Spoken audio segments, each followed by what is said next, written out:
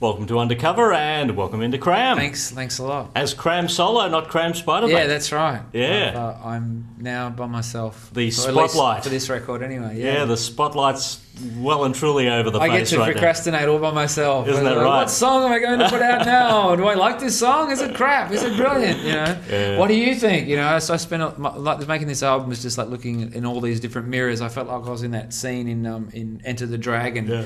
Every time I turned around the corner, I thought, you know, there's all these like different versions of myself. So. Wow. But it was good.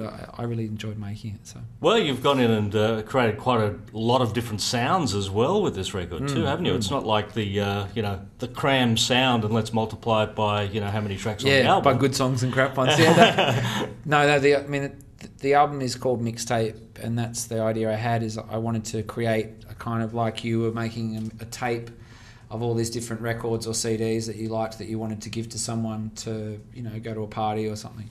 And but I wanted to play all the instruments myself and sing it all and do it all yourself. So it's all coming from one person's mind, And I ended up recording 2 records worth of stuff. So this is the first one. Oh right. So what is the plan to release the other stuff? No, it's a full album all finished. So yeah. We mastered the whole thing together, and I provided that the record company's happy to put it out, which I think they are. It'll be kind of like Mixtape Side B. All right. So yeah, part 2. Bit like when Back to the Future Part 2 and 3 was made. One big movie. One's for the daytime, one's for the nighttime. No, there's just so much. I recorded so much material that I thought was good quality. So I wanted to try and at least. There was talk originally of putting it all out at once, like a big, massive thing. But I just think it would have been just too much. So we just thought we'd split it into 2. Yeah. Well, let's talk about some of the things that were involved with the making of this, and number 1 being the video. Yeah, A very, very interesting video. Yeah, cheers. At that. Oh, yeah. It was awesome. That was a classic.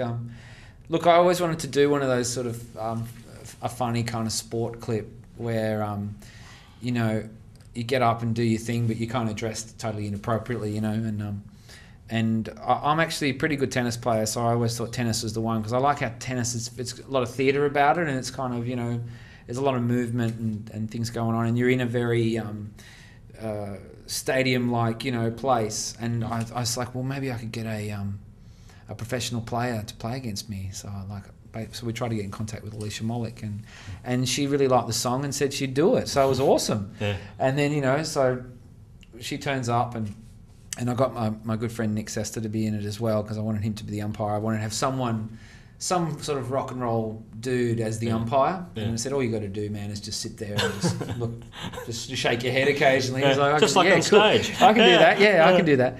And that was really cool. And also because Nick he's heard a lot of the stuff I've been recording over the last couple of years, and I play it to him and stuff. And I would hear Jet stuff he was doing, So I kind of thought he would be a good guy to be in the clip as well. And then we just went for hell for leather, and I think I got about 1 point offer, and that was the one we filmed that's immortalised on screens. I was going to ask you how that match ended up. So it was pretty nasty in the end, really. Oh, we weren't really playing. I won 1 point, and then she went home.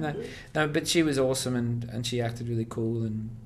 So when I first saw it, I just thought, this is mental. So I'm really happy that everyone likes it.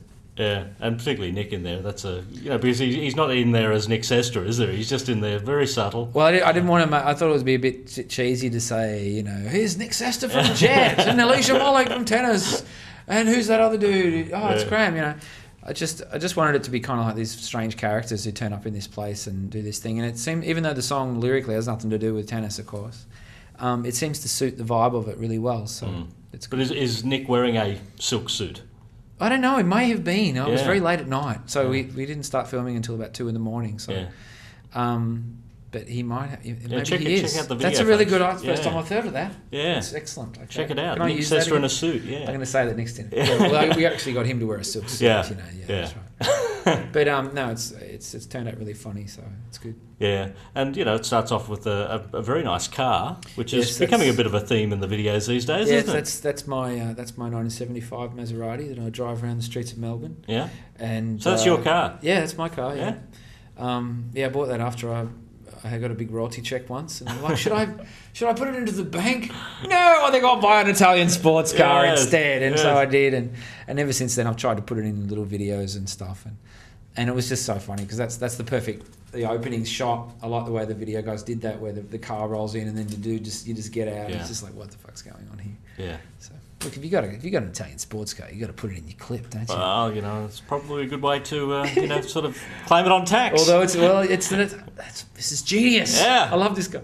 No, but the greatest Italian sports car story I have, if you must bring it up, is one day I was driving down the road and I saw none other than Shane Warne driving past me in his silver Ferrari with the top down, wearing his one day cricket uniform, his yellow uniform, and smoking a fag, driving down towards Brighton. It was the gold. Just like Warnie. It's awesome.